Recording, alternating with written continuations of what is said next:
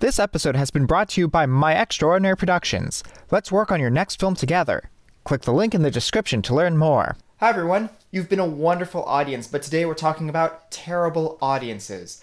I recently had an interview with Ryan Leslie Fisher, and if you haven't seen it yet, you should check that out after this video. We ended up talking about bad audiences just for a little tidbit, which of course brings up the question, how can the audience be bad? As both an actor and a writer, I have been told that the audience is never wrong. They know what they like, they know what they don't like, they give you feedback, and you, the writer, or you, the actor, are supposed to deliver what they actually do want. However, in marketing, you are taught that not everyone is going to be your audience. A lot of people are not going to be your audience, and that's fine. Let's pretend you have a piece of media, and 100 different people with 100 different backgrounds have taken a look at it, and they all love it. It is perfect, it is flawless, there is nothing wrong with this piece of media or its execution. How can your audience be bad? The first way your audience can be bad is when they don't show up, just because it's really hard having a good audience when you have no audience. The next way an audience can be bad is if they are trolls. Their purpose is just to heckle you and berate you. You know, this is the internet.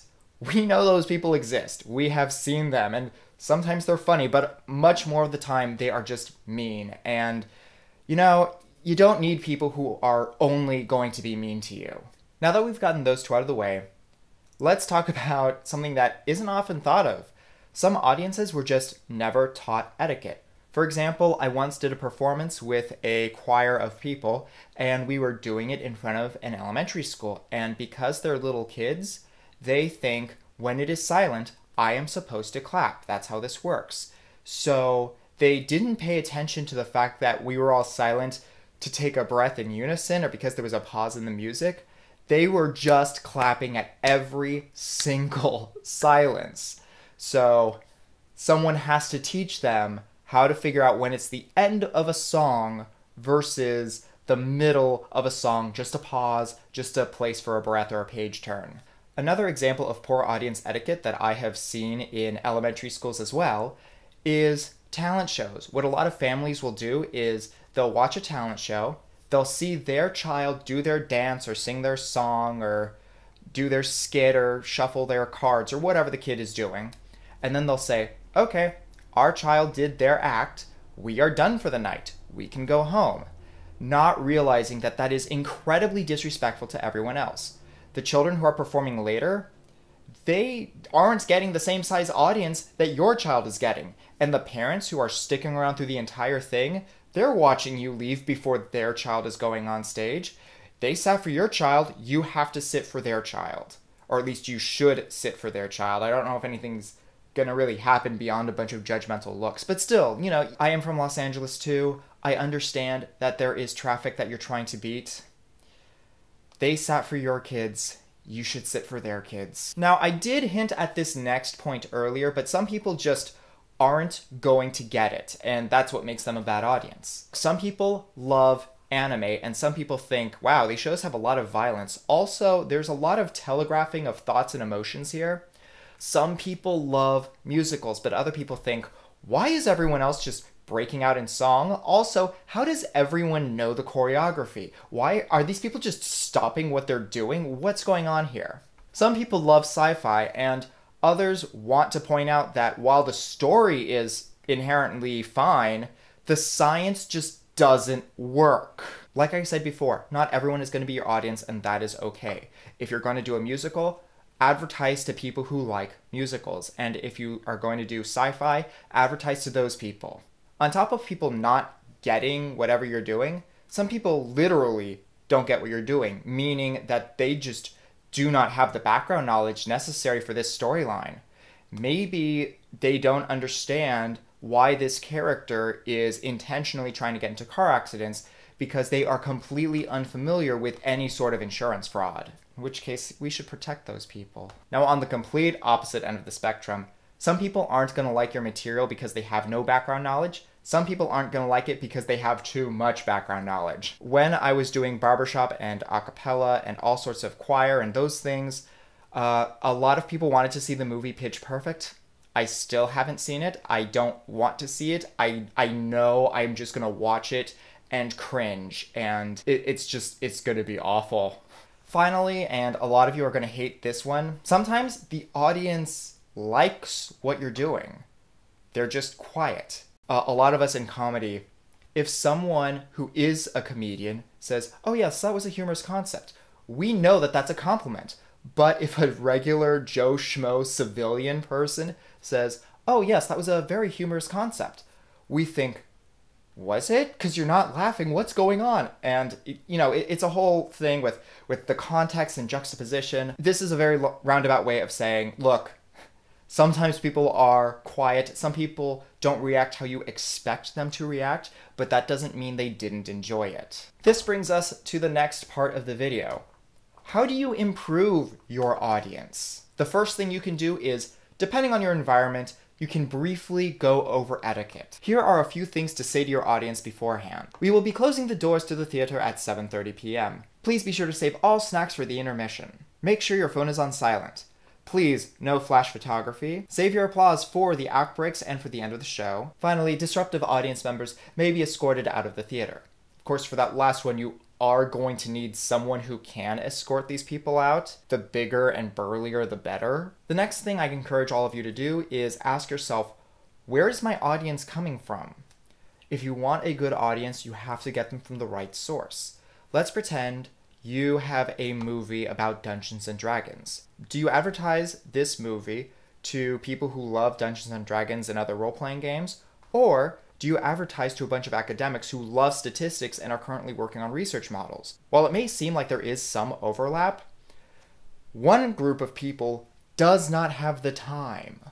Another way to make sure you are advertising in the correct space is you may notice that there are two groups of people who love Dungeons and Dragons, and that's perfect for your D&D movie. But if you actually look at the groups, you'll realize that one group is incredibly supportive of each other and one group is incredibly catty. Once again, which crowd would you rather draw to your Dungeons and Dragons movie?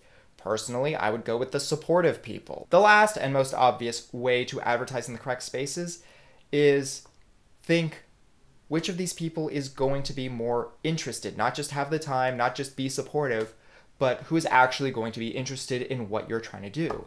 A group of people who is interested in Dungeons and Dragons, or a group of people who are into knitting. There may be crossover, but you know the Dungeons and Dragons group already loves what you're trying to sell. Additionally, that knitting group, they may not know anything about Dungeons and Dragons, so if they go to the movie, they are going to be very confused the entire time. Now, I did say earlier that sometimes you do have a more cerebral audience. Getting comedians to laugh at comedy is really tough because they are surrounded by comedy.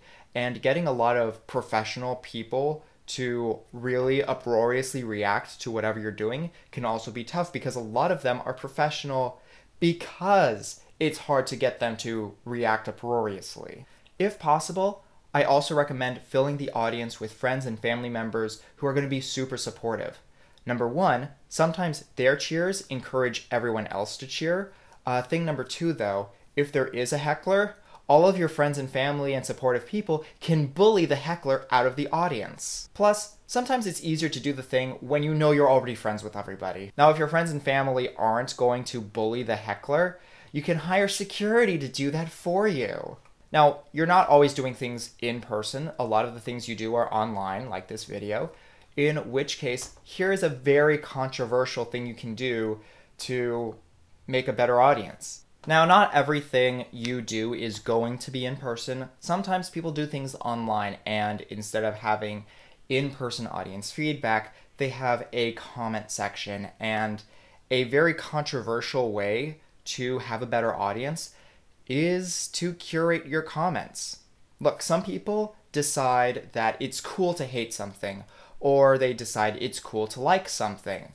And sometimes if someone decides it's cool to hate something, they get a bunch of other people thinking, oh, I guess I'm supposed to hate this thing too. Alternatively, if someone thinks it's cool to like something, and someone challenges their opinion at all, they get borderline violent in the comment section. Now, I personally hope that if I ever get a comment that's really hard to read, It is very critically thought out, very well worded, bringing up very valid points, and I hope that I am able to address that feedback in the future. However, no one needs anyone who thinks it's just cool to hate this person, and curating your comments may be the best way to deal with those people. One thing a lot of people do like doing is talking to their audience after the show. Maybe the audience didn't react during the performance because they wanted to see and hear everything, but after the performance they may come up to you and say, oh my god, that was so amazing, or this was really good, or I was just speechless, that's why I didn't say anything. Going back to the media not being live, people can still leave positive comments and people can still write really good reviews about you, so check those out. Even though I just said that you should read reviews because sometimes they're really nice, sometimes people, once again, just want to be trolls in a different format. Sometimes people just don't understand, but they still have to write the review because it's their job. So they write it based off of what they can say. In either case, I recommend taking feedback with a grain of salt, always. A lot of people are seeing the highlight reel. You are seeing the behind the scenes. That's probably the most important piece of feedback I can give regarding this. Alright, thank you for being such a good audience and making it all the way to the end of the video. Please leave your glowing reviews below. Otherwise, you can like this video, ask me questions in the comments. You can subscribe to the channel, follow me on social media, and otherwise, I will see you all next time.